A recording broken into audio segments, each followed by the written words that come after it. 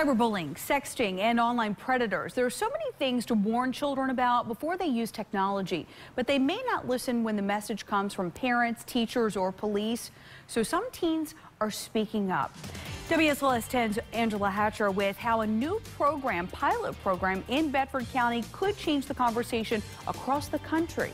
It's Cyber Safety Week at Jefferson Forest High. We will be showing you a presentation brought to you by the Cyber Foundation and the JF Cyber S.W.A.T team. The college would never accept me if they saw that. Students star in this video to prove what can happen when teens star in videos on social media.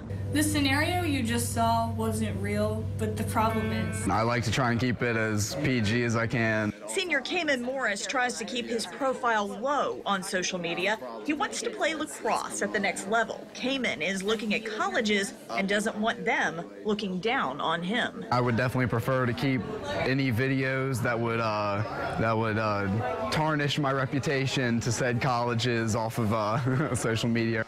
It's a lesson he hopes he can teach to younger kids. He joined the school's Cyber S.W.A.T team with two friends. We feel as if when we speak to them, it'll mean more because it's coming from people that they would look up to. SWAT stands for Safety When Accessing Technology. The teens will teach age-appropriate internet safety lessons in middle and elementary schools. The Safe Surfing Foundation will launch a second program in Los Angeles. Sheriff Mike Brown says there are plans to take it nationwide, but JF has the very first chapter.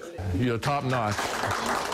To get students excited, their resource officer takes a pie to the face with hopes this is the most embarrassing video they'll see go viral.